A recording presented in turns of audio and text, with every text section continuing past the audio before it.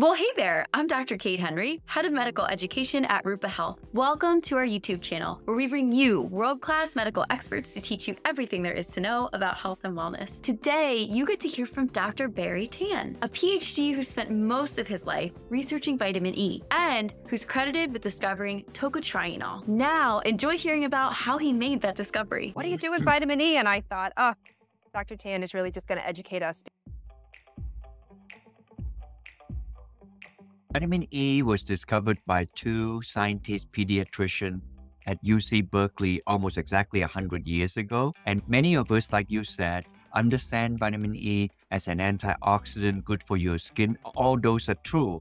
But probably many people do not know alpha tocopherol, which is known as a vitamin E, became a vitamin not for any of those reasons. It became a vitamin, and the letter was E at the time, was because this particular chemical vitamin is able to bring a fetus to full term. That is very, so actually I think of vitamin E as a burst vitamin like that, antioxidant. It protects the fetus during the fantastic growth of the fetus before it comes out as a baby. And so there need to be a lot of oxidative protection during that period. And actually it's because of it able to bring the fetus to full term. Then it got the status of a vitamin. Most people today didn't know that, but know about the antioxidant piece. So that part make it rocket to superstardom probably in the first 50 years, like from 1922 to 1970 or 80. And then lots and lots of study done on those. And then came the 1990s. There was a big study at Harvard and the VA school. A lot of health professional was involved. And then there were like 20,000 to 40,000 people. Huge study like that. And when the study came through, it failed. At best, it didn't do anything. At worst, it may cause women to have breast cancer and men to have prostate cancer like that. Then people start to put the brakes on and say, wait a minute, what is this vitamin E? And then they found out, first, the vitamin E that they used to study this was alpha tocopherol, the most common one. And they used synthetic alpha tocopherol, which is kind of like a counterfeit E to begin with like that. So 1995 to 2010, almost a 15 year, is kind of like in the zombie land, a dead zone. Nobody wanted to talk about vitamin E anymore. So I persisted on doing this period, thinking that, I hope it won't be the baby thrown out with the bath water because of this vitamin E. I persisted because the vitamin E carrier that I've been studying is tocotrienol, the lesser known vitamin E. I started this in the early 1980s and never changed. It's less common. The common one is tocopherol, but the less common one, tocotrienol, which I did it on studying on chronic condition. We tested many things. And then we did it on cancer study, many different cancers like that. And then I stumbled one time. The year was 1994. Professor Johanna Seedon. And she figured out on the back of the retina of the eye is flanked with lutein and zeaxanthin. It filters the blue light. And that's what we know today. Everybody knows if you take lutein and zeaxanthin, it's good to prevent macular degeneration, filter blue light.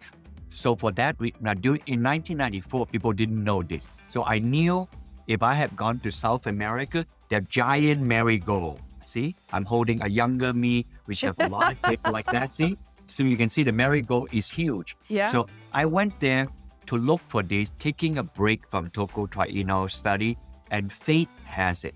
Literally 30 feet away from me, I found this plant. I'll show you the picture so that you know it is from a younger me. I held a picture of the plant and then a younger me. The plant is beautiful looking. It's called Annatto. I'll give you a closer look. It looked like this. See that? So beautiful. See? It's so beautiful. If you touch it, it would stain it. And the British call it the nicknaming the lipstick plant. The spelling Annatto is Annatto.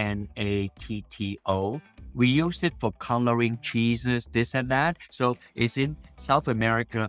And then I thought, wow, this color is the keratin, like lutein and zeaxanthin, you know? Then I said, but I know that lutein and zeaxanthin are very unstable. So, but usually they are bound like in the cytoplasm, like beta carotene in carrot, lycopene in tomato. If you cook them, they leach out. Otherwise, they stay in the cell, so they're protected.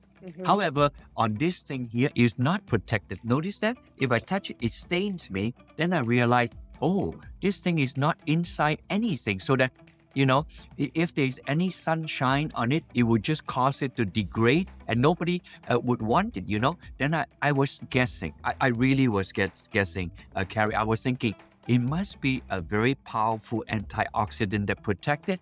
I was expecting it to be a polyphenol.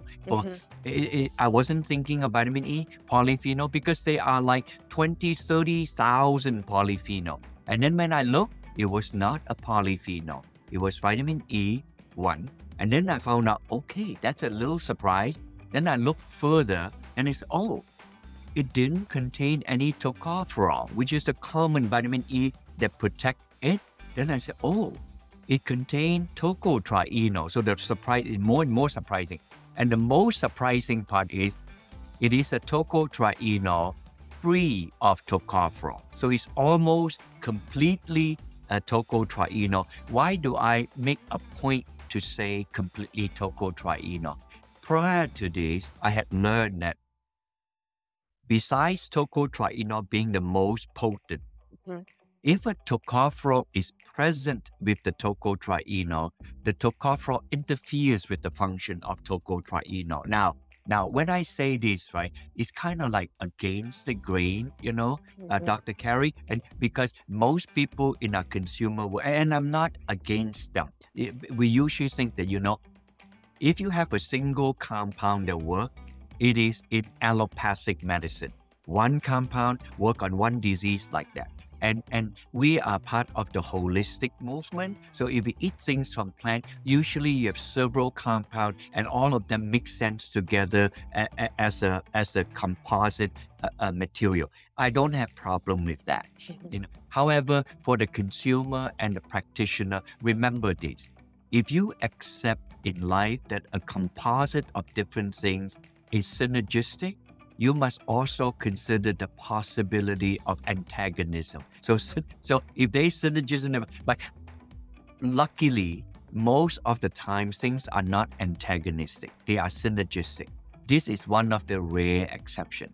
I really did not expect that. I just thought that, well, alpha tocopherol present with tocotrienol, they're all vitamin E, they should be good. And if it didn't bother anything, then it's innocuous. I found out that the alpha tocopherol was not innocuous. It actually interferes with the function of tocotrienol. And this is how I explain this. We study colon cancer, many, lowering cholesterol, but the colon cancer. So the professor who did the work, say if you use this much of tocotrienol, and it would lower the cancer all the way down.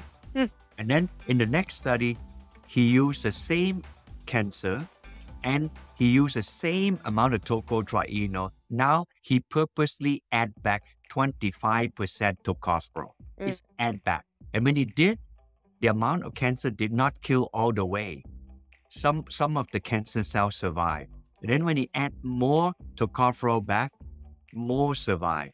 And when it get to like about 50% alpha tocopherol compared, the tocotrienol stay the same. You add 50% back, none of the cancer died. Then I said, oh my God, you know, this tocopherol is actually blocking the function of tocotrienol. So therefore, after that, and all our study after that, when we do clinical trials, we make sure that the patient are not taking tocopherol like that.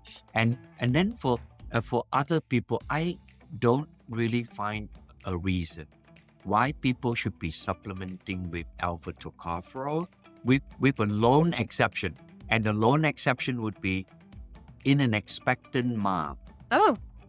In prenatal. Remember? Yeah. It's a burst vitamin like that. Then in the prenatal, you want alpha tocopherol. But after the baby is born, which means that for most part of her life, for the entire life of men because they don't carry baby, like that. So therefore, alpha tocopherol is adequate when we eat fruits and vegetable oil, but not need to be supplemented.